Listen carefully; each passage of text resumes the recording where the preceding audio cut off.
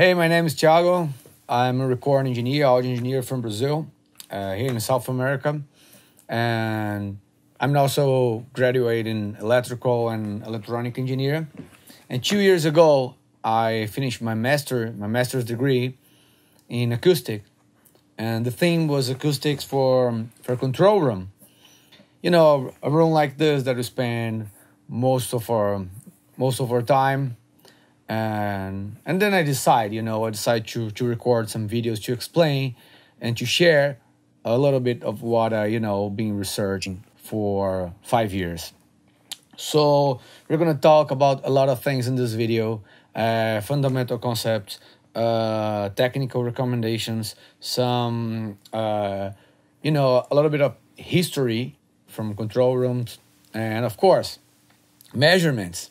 And we're going to compare with the technical recommendations. The acoustics of control room in recording studios began to be studied when the major recording companies began to view their recorded music as a major source of profit. Starting in the 70s, there was an effort to create models of acoustic design intended for these control rooms. In this video here, the main objective is to show how to measure and characterize the acoustic behavior of a control room.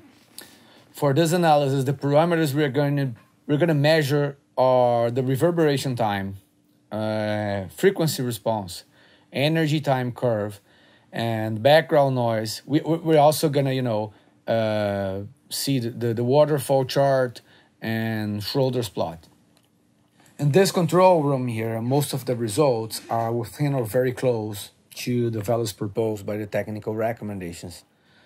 But the facts of some acoustical modes can be perceived. A little bit 1 or 2 dB in frequency like 125, 160 hertz.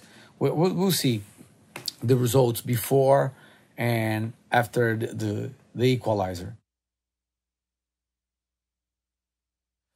The first audio recording where Thomas Edison used a cylinder in 1877 were made relatively close to the period when Professor Wallace Clement Sabine started the architectural acoustics study. It was around 1900. He was the one who first proposed an equation to calculate the reverberation time. The study of architectural acoustics allowed the development of favorable environments for intelligibility in sound communication. For purpose of this video, we'll measure this control room, which was designed for monitoring both, in stereo and 5.1. We're going to talk about left to right, as I said, and I'm going to show a little bit about 5.1 too. To help us understand these measurements, I'll start by defining and clarifying some fundamental concepts and words that will be used a lot in this video. This is a noise that carries the same amount of energy in octave band. This energy is proportional to human sensitivity. And this type of signal, a logarithmic horizontal frequency scale, is normally used. Pink noise is the sound signal commonly used to measure the frequency response of any sound system. Comb filter is the name assigned to the spectral result in sound pressure level of the sum of direct and reflected sound that comes from the speakers. This effect happens when the reflect sound arrives at the listener with a short delay, producing peaks and notes. So let's say we have the direct sound coming from the speaker. Then we have a reflection in the walls, side walls, or ceiling, or your mixing desk. This sum, direct plus reflected sound, we have cancellations. So I'm going to show here a first picture. It's a comb filter. And here we have cancellations, right? In this case, 500 and 1.5. And here, another cancellation. It looks like a comb. That's why it's called comb filter. This is very important in small rooms, like studio control rooms and recording rooms, critical listening rooms, and home theaters. The normal modes result from the overlapping of the original sound wave with the sound wave reflected from surfaces in the environment. In the lower frequency, this phenomenon is very relevant because at some spots of the room, this overlap will result in an increase in low end frequency, and other spots will see a cancellation or very strong attenuation. Normal modes of vibration are divided into axial, oblique, and tangential mode. As shown in the next figure here, I'll show another picture. We can see the first one, the A, is the axial mode. The axial mode are those that occur directly between the two parallel surfaces of the room. Can occur between the ceiling and the floor and between the sidewalls. The tangential mode are a result of sound reflected from four surfaces in the room. And finally, see here is oblique mode. Oblique mode represents the rays that reflect in six places, as we can see here. Okay, 1, 2, 3, 4, 5, 6. 6 places. In large environments such as theaters and concert halls or even outdoors, the acoustic behavior of low frequency depends more on the sound system than on the acoustic environment due to the behavior of standing waves. So controlling the bass frequency is simpler in this kind of situation. For example, you can, let's say in a theater, like 20 meters, for example, I'm not calculating this, I just say, it would be, when it's like that big place, like church, theater, or concert hall, you can have your first mode around 5 hertz. Let's say 5 hertz. Your second mode is going to be 10 hertz, then 15 hertz, then 20 hertz, then 25 hertz, then 30 hertz.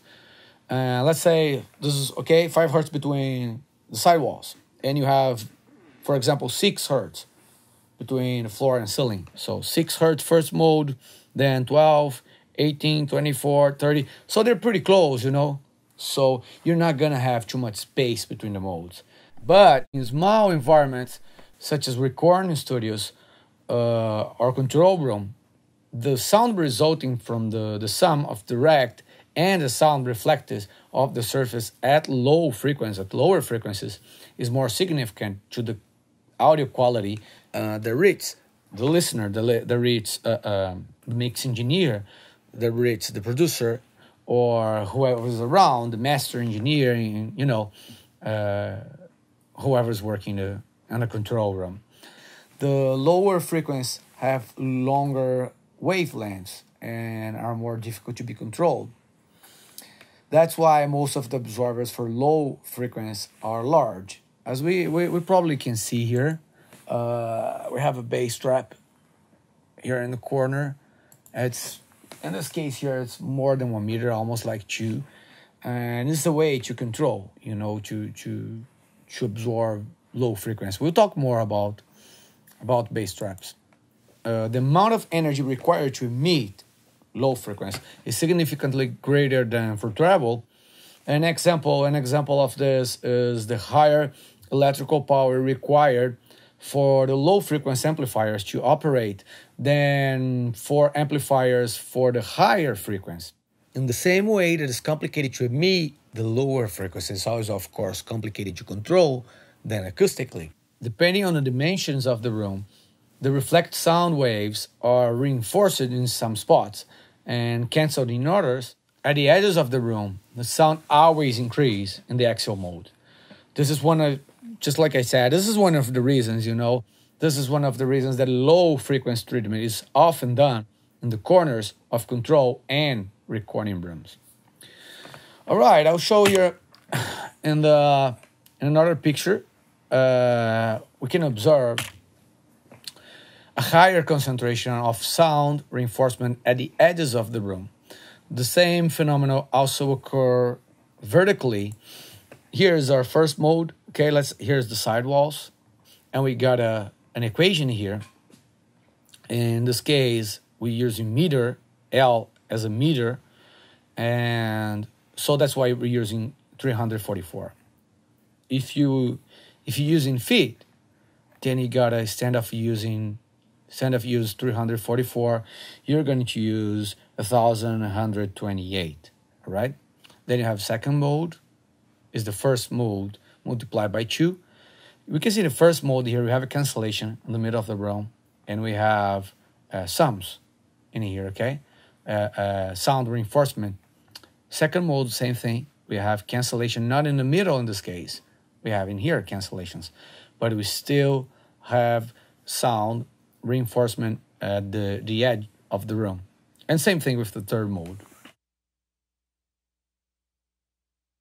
Some researchers have proposed dimensions called golden proportions for rooms that have the ideal space between axial modes, which are the most relevant, resulting in a room where the stationary waves are evenly distributed.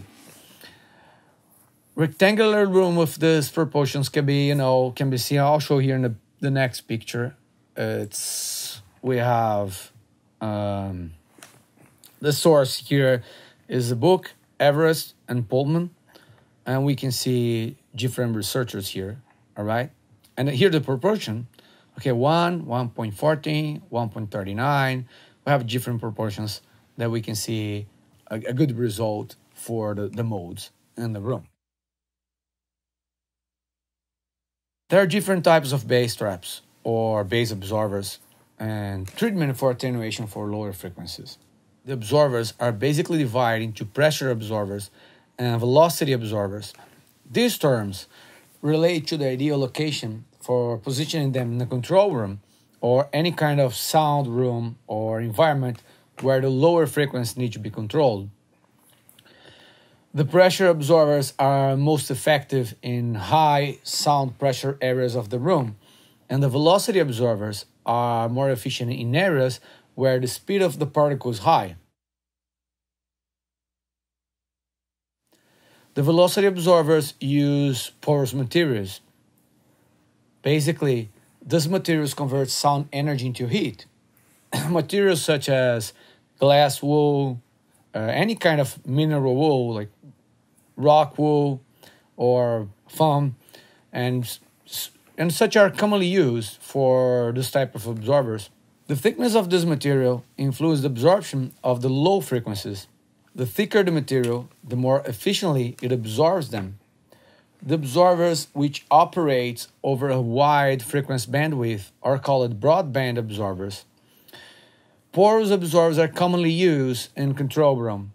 They are effective in controlling an undesirable effect like comb filter or in further echo, and when thick enough, the stationary waves. This absorption can also decrease the first reflections when the absorber is correctly placed, which favor the stereo image in the room. Another picture I would like to show, here we have a velocity absorber positioned at 1/4 of the wavelength of the frequency corresponding to the first axial mode, resulting from reflections between the floor and the ceiling. So we have here mineral wool, all right, and 1/4 the distance of the first mode. This can be a good way to treat a room already built. Pressure absorbers operate in a narrow band of the bass region and don't take up much space in the environment, which is a positive factor in acoustic project. They should be allocated to the high pressure regions of the room, such as the walls and corners. There are many different types of pressure absorbers, such as membrane absorbers, and Helmholtz resonators.